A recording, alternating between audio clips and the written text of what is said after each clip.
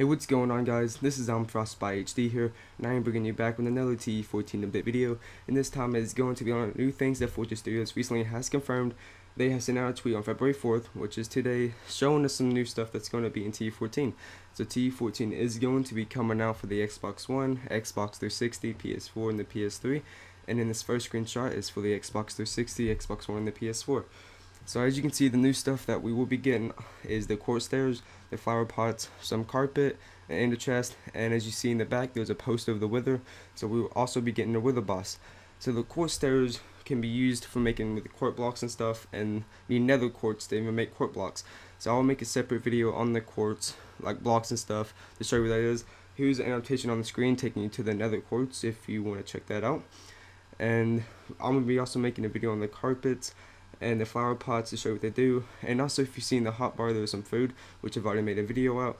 So, and in the inner chest I've made a video about, so if you want to check that out, here's an annotation on the screen. So as you see, we're going to be some pretty new stuff. I made videos on most of this stuff already because I figured they would be in here, but the new stuff I need to make videos about is the carpets and the flower pots. So in the other screenshot is meant for the PS3 for the texture pack, because they don't have this texture pack yet.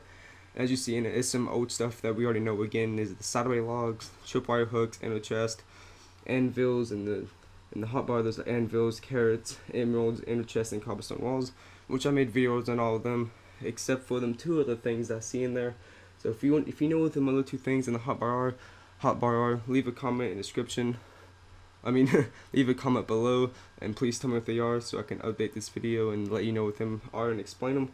So the other screenshot is meant for the PS3, showing you that there's going to be a new texture pack coming out. And that's pretty much it for this video. If you enjoyed, please leave a like, comment, subscribe, and I am out. Peace.